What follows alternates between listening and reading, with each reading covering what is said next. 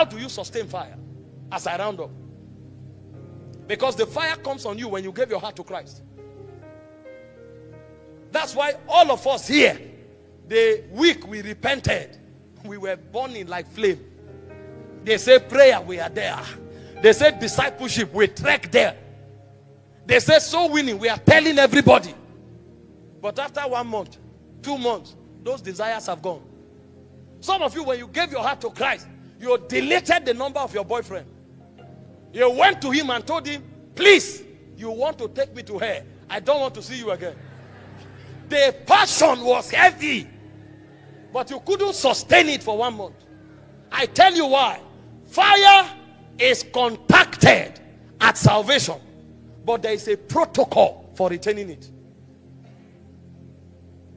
In Matthew 3:11, he said, I baptize you with water unto repentance.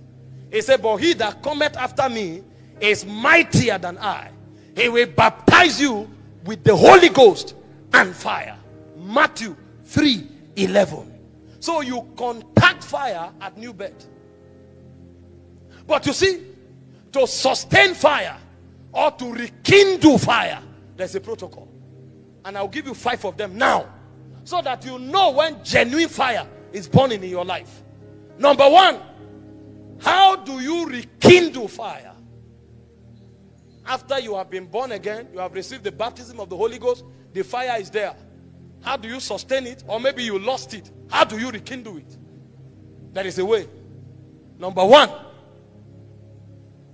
is through encounters with the Rhema word. The reason you came for this conference is not because of all the message I'm preaching here. You may not need 90% of what I'm saying, but you are looking for one word that will ignite you. This is why we listen to messages. We attend revival meetings, hoping that the Rhema word will come. That is the word that rekindles fire. And if you're on fire, it is the continuous feeding on such words that keeps the fire burning. Fire that is not emotional is born by the Rhema word. Look at what the Bible said. Jeremiah 23 verse 29. It says, is not my word like fire, declares the Lord. So the Rhema word is a flame. And Isaiah said, Jeremiah now, 20 verse 9. He said, I did not want to talk about it. He said, but that word was shut up like fire in my bones. So when the Rhema word that is fire hits you, it keeps burning on your inside. So those who are genuinely on fire, they don't ride on emotion. They ride on the revelations that are in their spirit. If your fire is emotion, it will quench even when there's no attack. But so long as it's a word burning in your spirit, it will drive you to eternity.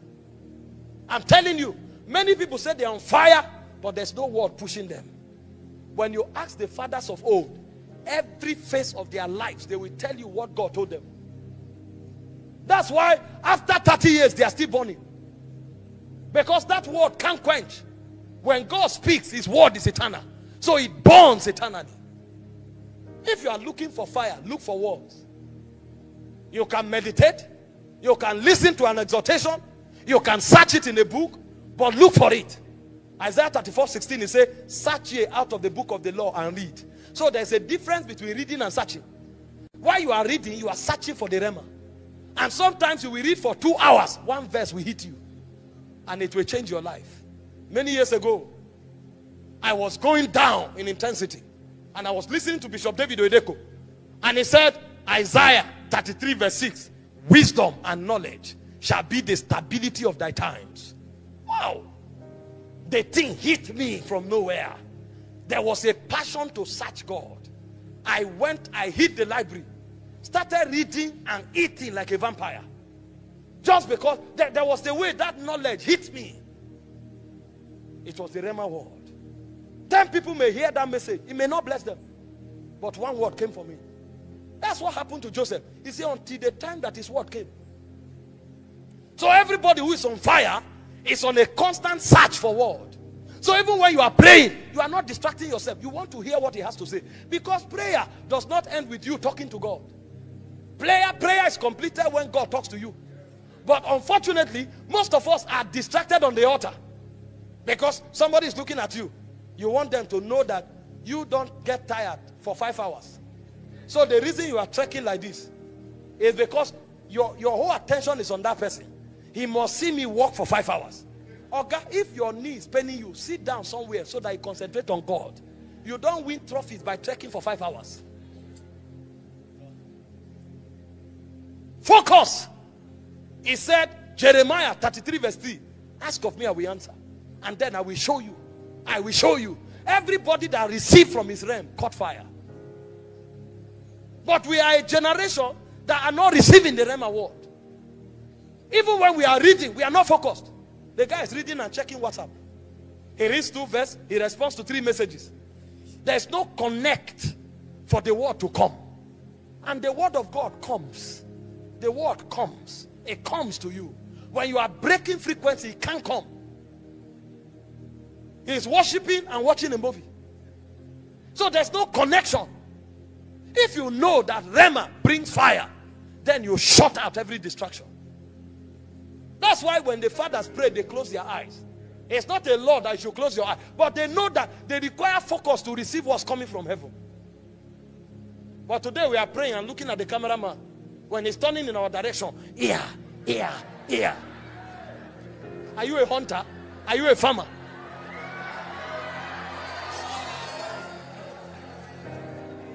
If God was doing that with you, continue. But if it is the camera, you are out of the prayer room. The Rema. And trust me, when one word comes, one word can change your life forever. One word can change your life. When God's servant spoke about anakazu, most of you have heard it before. But there was a way it came. When it comes at your frequency, it can change your life. Anybody you see on fire has caught words in the spirit. The Rema word is what produces fire. Number 2, what puts fire on a man and what keeps that fire burning is a disposition of sacrifice. Selfish people can't be on fire for long because the fire necessitates that you keep giving out. That's why God is sensitive to set his fire only on the sacrifice. Leviticus 9, 22 to 24. When the sacrifice hit the altar, the fire must appear. And so the Bible tells us to present our bodies as living sacrifices. So anybody who will sustain fire must have a disposition of sacrifice. The day you become self-centered, your fire begins to die. I'm telling you. These things I'm showing you, they are eternal truths. The Bible said in Leviticus 6:12, the fire on the altar must not be put out. It said the priest must put wood on it every morning. That's the Rema word. And the Bible said when the offering hit the altar, the fire consumed it. Leviticus 9, 22 to 24. So fire responds to the Rema word and it responds to the sacrifice. We are looking for fire, but we are not willing to be sacrificial. Even those looking for an anointing is so that they can prove a point to somebody. Also that their family can become better. God has an agenda. And no selfish man can power it. So if it's God's fire you are looking for, you must sustain the disposition of sacrifice. Number 3, how do you receive and sustain fire? Is by fanning to flame the measure you have. Because fire is designed to diminish if it is not sustained. That's why it said the priest must put wood every morning. Leviticus 6, 12 and 13. So a fire not sustained is a fire that will go out. He said where no wood is, there the fire goes out. This commandment give I thee, son Timothy, 2 Timothy 1:6, that you fan to flame. So you want your fire to keep burning, you fan it.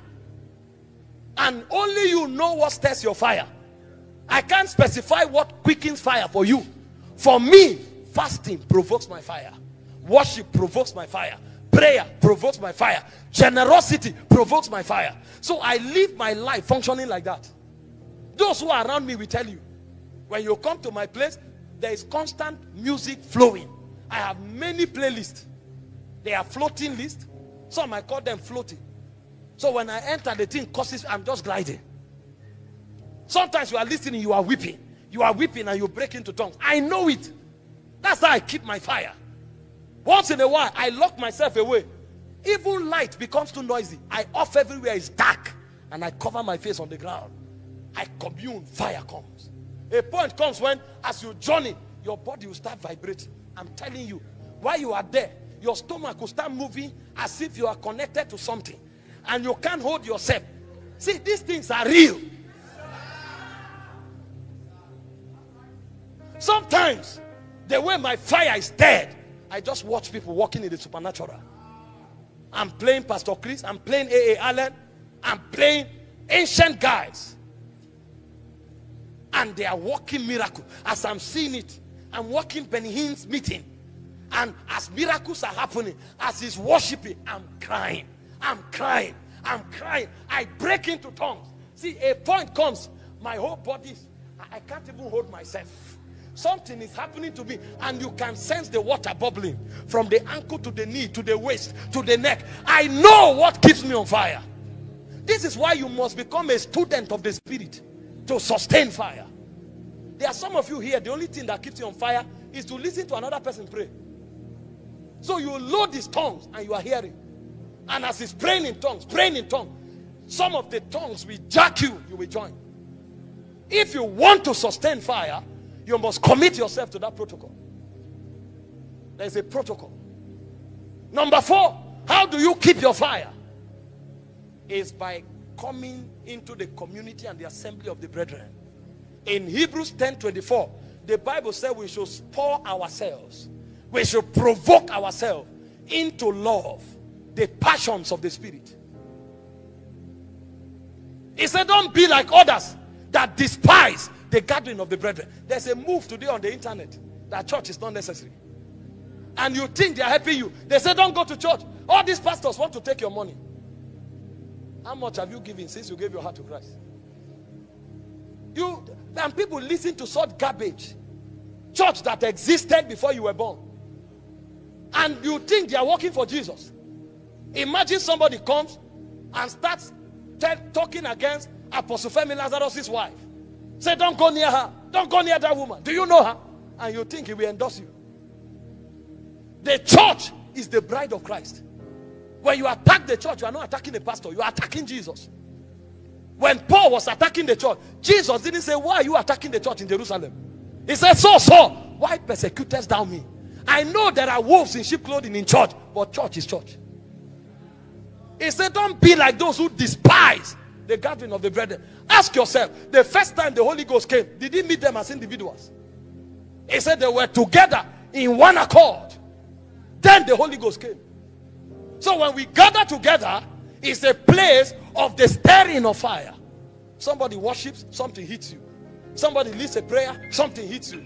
Somebody preaches, something hits you. Somebody manifests God, something hits you. And we are sharpening ourselves. Iron sharpeneth iron. As a man, the countenance of his friend. If you want to remain on fire, these things you will sentence yourself to doing them for the rest of your life. The fellowship of the brethren, the fanning to flame of the gift of God that is in you, the continuous receipt of the Rhema word, the positioning of the heart sacrificially. And then number 5 is continuous service. The Bible said in Romans 12:11, be fervent in spirit. How? Serving the Lord. Those of you who got offended and said they spoke to me anyhow in the choir and left, after 2 years, if you are still on fire, I'm not called. I've never seen a Christian that left the body of believers and remained on fire after 2 years. No matter how fireful you are, when a wood is separated from the bunch, it will quench. You are vulnerable standing alone. Any Satan that told you to leave service in God's house because you were hot, that Satan buried you. The church is like a dry cleaning press. There are washed and ironed clothes, and there are dirty clothes that just arrived. As we are seated here, sir, there are those who murdered somebody this night and ran into this meeting. Somebody fornicated and came here this night. He doesn't even know what we are talking about. He just entered. So it's not everybody who is in church that is a son. So if you are offended because of somebody, you didn't go because of Jesus. I told myself many years ago, nobody can provoke me out of my father's house. I have equal right in the city, in the house with him. Because if you stop serving, you lose your fervency. Be fervent in spirit. How? Serving the Lord. This is why you shouldn't be motivated to serve. Look for a place to serve. If there's no place, find one place. Plunge yourself there. You are trying to retain your fire. The day you stop serving, you will discover that demons can heap on you. Even the lioness, that is the best hunter in the forest, he goes in packs. If he separates itself, the hyenas can kill it. Because 30 of them will come on one. No matter how strong, they will devour you. This is why you must keep serving if you want fire. Most of us have been hurt. We went to God, we were healed, we came back serving. That's why we are here today. You can't retain fire without serving. And finally, to be on fire, you must rely on the Holy Ghost. Galatians 5:16, he said, if you walk in the Spirit, he said, you will not gratify the desires of the flesh. This fire can be retained. When God's servant said the fire that does not quench, it was not a cliche. It's a reality that is possible. And I came tonight to show you how to sustain that reality. If you want to have fire, you must receive Jesus. If you don't receive Jesus, you can never be on fire unless it's a strange fire. And when you receive Jesus, if you want to sustain the fire, hear me, there are many young people here. I'm telling you things that will impact your life for the next 50 years. Don't take it for granted. I've received a little help from God. I can tell you some things. If you want to retain the fire of God, you must pay the price through consecration to keep fanning it to flame. You want to maintain the fire of God, you must walk in the community of believers. No isolated Christian is on fire. Forget what they are telling you. They are talking from bitterness. Check them, you will know. Because they are angry with church. They are looking for pastors to attack to have gratification. They don't love the church. No isolated Christian can tell you it's on fire. It's a lie. Because one of the expressions of fire is love. You can't be on fire and be alone. It's impossible. Stay in the community of believers. Maintain service. Rely on the Holy Ghost. Keep receiving the Rhema word. And you'll see the way your fire will burn. And when your fire burns, all the benefits earlier outlined, you will find yourself manifesting it. And you manifest it and manifest it. And manifest it and manifest it. Because the path of the just man is as a shiny light. It shines brighter and brighter unto the perfect day. In another 3 minutes, I want us to rise. We will worship God. And as we are worshiping God, we will ask for a word from the Spirit. Let God speak to your heart tonight. And see if what you carry will go down. I can stir myself and provoke you. But I want you to walk what I've shown you. As we worship God in 1 minute, please hear me. Disconnect from everybody. Face the Lord Jesus. And tell yourself, Holy Ghost, I rely on you. Carry me. Lord, speak to me tonight. Let God give you one word. And if your generation don't come chasing you in 3 months, I don't know what I'm talking about. Can we have Moses Akko? Lead us in worship. Just 3 minutes.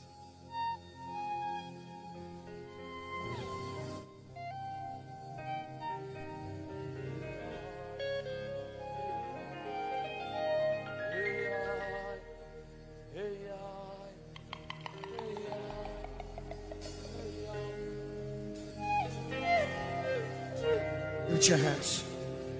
Hey, yeah, hey, yeah, hey, yeah, hey, yeah. Come on. Hey.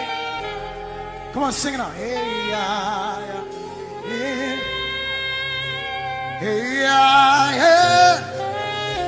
Come on, louder, louder. Open your mouth. Come on. Hey, yeah. Yeah.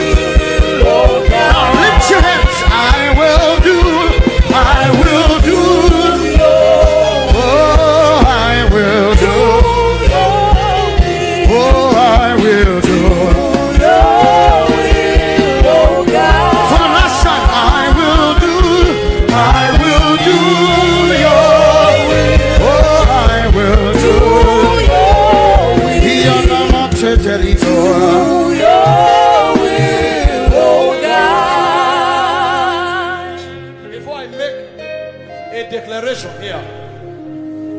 Some of you have never caught fire before because you have never received Jesus. I told you the key and the gateway to fire is to be baptized by the Spirit into Christ. You are listening to me now. You thought we were on fire, but now you discover you are not. This is your opportunity. You want to make Jesus your Lord so that you can receive that baptism. Lift your right hand. I'm starting with you now. Lift your right hand. Inside, outside. Lift your right hand. Those of you inside, come to the altar now. Just come to me here. You have never received Jesus. You have no business with fire, sir. Respectfully speaking. Please come. Come. Those are the overflows. Do we have space in front of the overflow? Okay, those are the overflow. If you are coming, come inside here. Come into the building. Come to the building. From left and right, come inside. If we need a generation to carry the genuine thing, we must show them from the scripture.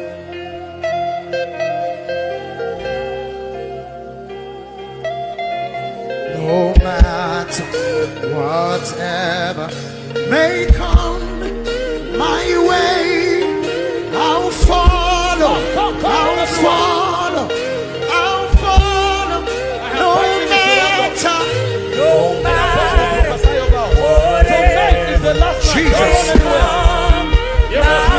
I have decided. Keep coming, keep coming. I'll follow you. No matter, no matter whatever may come my way, I'll follow.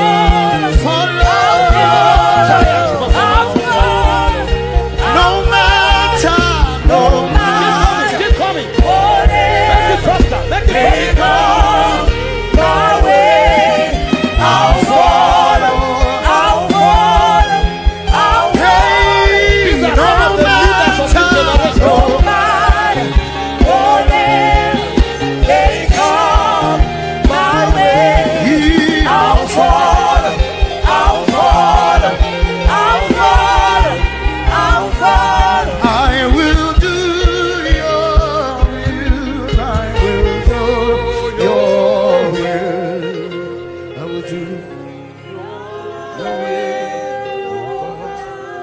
Place your right hand on your chest very quickly. This is the initiation to fire. When you receive Christ, the Holy Ghost comes into your life and rekindles the fire and kindles the fire. Say, dear Heavenly Father, I believe with all my heart that Jesus is your Son. I believe He died for my sins, and on the third day He rose from the dead for my justification. Tonight I confess this same Jesus as my Lord and my Savior. I receive eternal life into my spirit. I receive the gift of the Holy Ghost. I receive the gift of righteousness. I am born again, and so I receive of the fire of God. I receive of the fire of God. From today I manifest God. Father, in the name of Jesus, we decree that it is so, and it is established concerning them, in the mighty name of Jesus Christ. Let the hand of God be upon you, and may He keep you all the days of your life, in Jesus' precious name.